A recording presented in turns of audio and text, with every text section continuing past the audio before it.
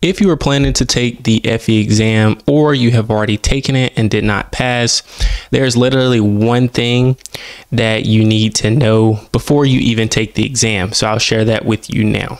The creators of this test created a study guide for you.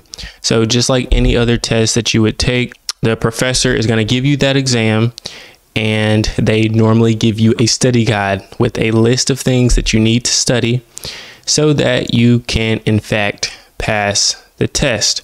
So the creators of this test did the exact same thing.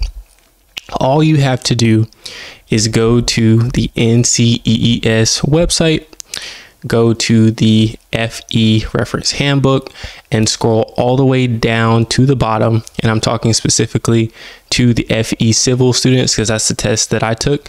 But if you took a different test, it's the same concept. Scroll all the way down, go to the section that says FE civil section, and they list out all of the topics that will be covered on the exams. They literally give you the number of questions that are going to be on the exam, and they say what you need to study. So this is very, very key, because if you study the wrong material, you are going to be pissed when you get on the exam and you feel like you don't know what the heck is going on.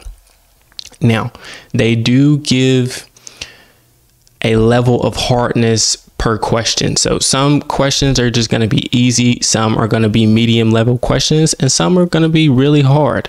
And typically, you kind of want to skip those hard questions unless you just are a genius. You want to get those easy and medium questions so that you have a higher chance of passing. Very, very important to look over those topics and make sure you master the concepts. And I didn't do this when I took the exam, and the first time that I took it, failed because I didn't do that. Second time I took it, didn't look at that study guide.